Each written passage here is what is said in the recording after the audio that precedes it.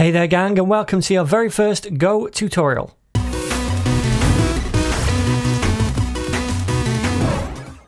Alright then, so first of all, what is Go, also known as Golang?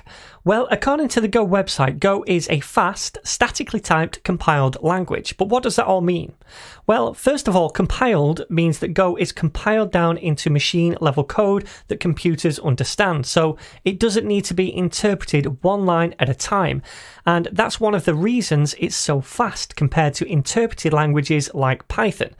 Now, statically typed means that our variable types are checked before runtime by the compiler, so type errors are picked up earlier. It's also a strongly typed language, meaning our variable types cannot change after they've been declared.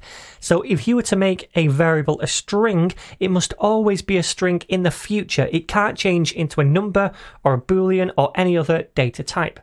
Now, Go is also a general purpose language, meaning that it can be used for many different things, from building web apps and REST APIs to cloud services. So there's a bit of something for every developer.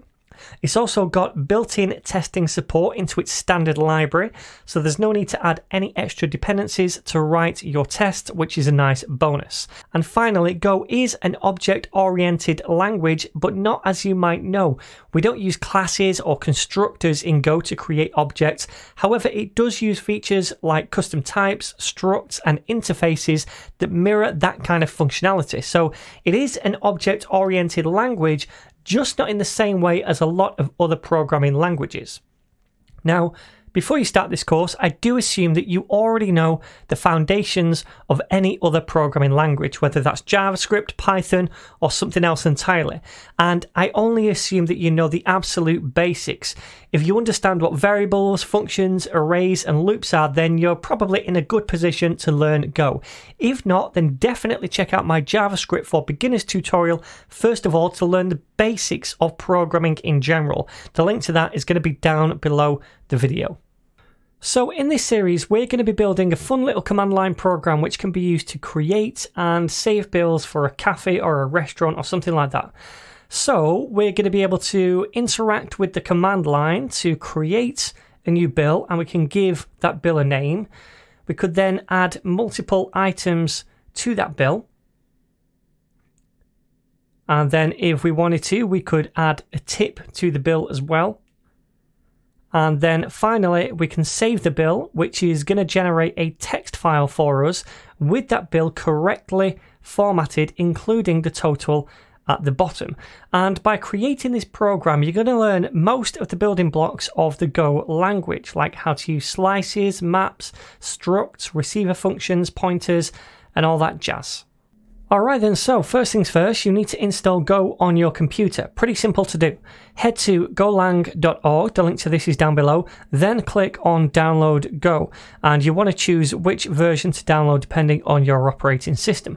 Once you've downloaded it, run the installer. Now it should automatically add Go to your path environment variable on your computer, but if there's an option to add it, just make sure that option is checked. Anyway, once it's installed, you want to open up a terminal to check the installation. And to do that, all we need to do is type Go and hit enter.